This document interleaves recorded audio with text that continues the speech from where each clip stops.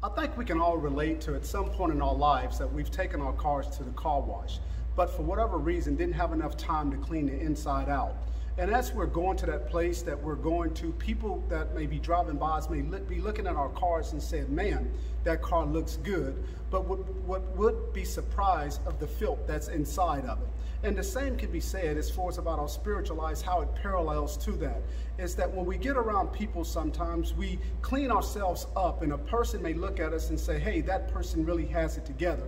But they don't see the hatred, the envy, the pride that's within our heart. And those things too, just like the car, we should be trying to clean out.